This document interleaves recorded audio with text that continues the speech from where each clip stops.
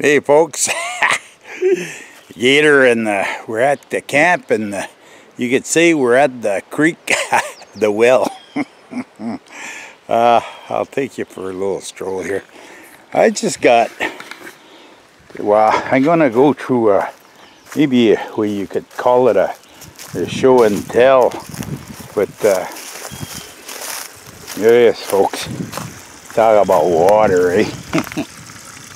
Look at that. Now this here, that's cold. That's ice cold water. It's flowing about, I'd say maybe 3/4 inch pipe, the way it's flowing, but it's cold. Ice cold. It comes from the well, eh? It's like it's what do you call those? I don't know. A well that keeps on giving. Yeah, but the topic today is not about that. Artesian well. Yeah, the topic today is not about that. It's about how I give you information that'll save you burning your water pumps. Water pumps as in well pumps. Okay. I just decided hang on, I'll put my big face in here. I just decided to start this at the well, but we're gonna go inside the camp in the basement. I'm gonna show you something, and something that those of you that have a well, a water well, and have a pump, something that you should buy. And I guarantee it'll save you money in the long run. So you hang in there, I'll be back.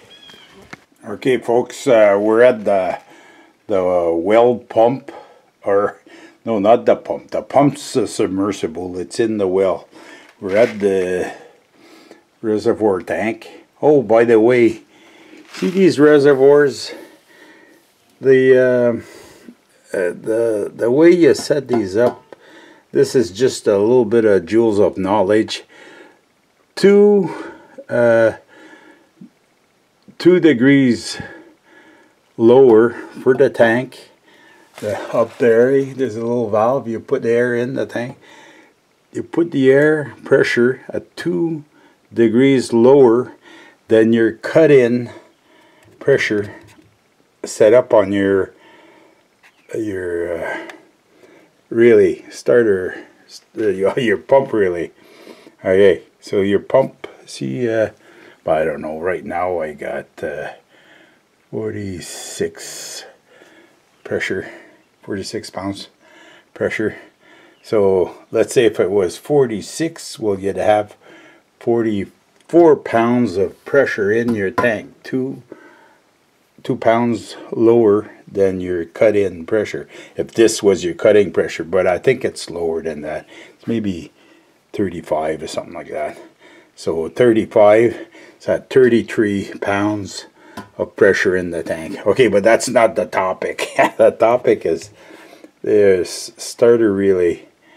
There's points in here, but not only that, there's a little, I can't show you real good. There's a little arm on the side here, and what happens is cut-in pressure.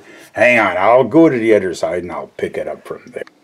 So okay, you see these? Just in general, looking at it, you'd almost say that well, one, it's got a square D on it, and the other one just got a square, and this is called a pressure control, and this is a pump troll.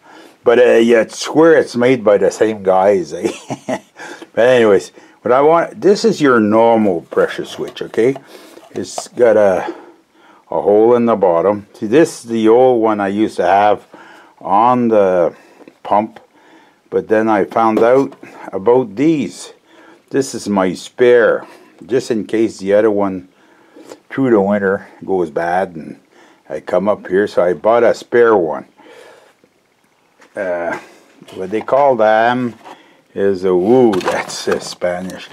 It's a pressure switch with low pressure Pressure switch with low pressure cutout.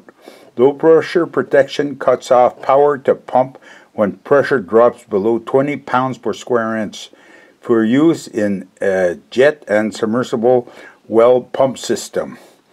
Signal pump to start at 30 pounds per square inch and it stops at 50. That's the set for this here.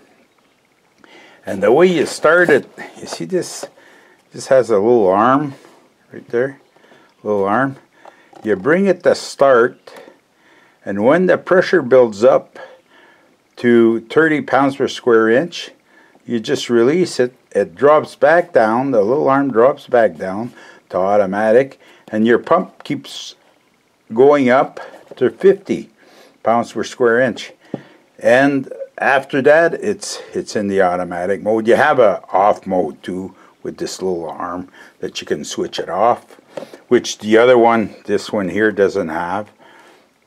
Okay, so once you've more or less primed your tank, well, then you don't have to worry about it anymore.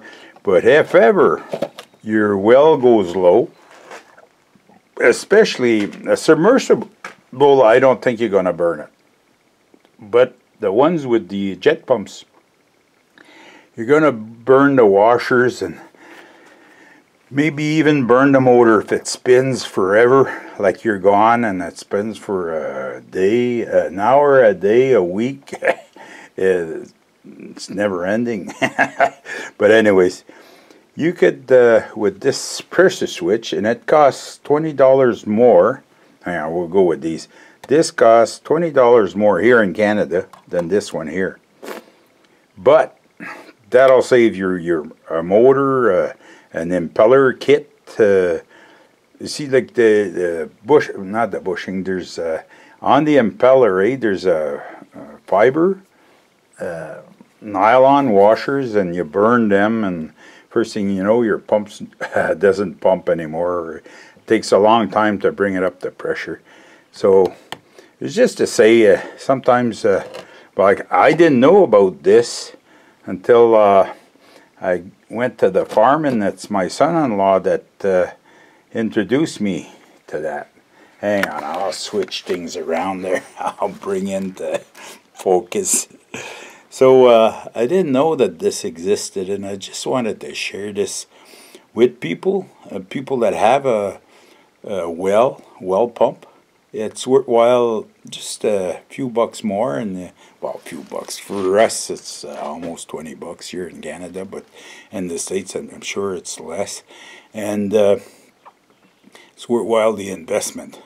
So you think about that when you're setting up, or if ever you're at the hardware store or Lowe's, or you check, like I buy them at Lowe's, and that's it. It's easy to install.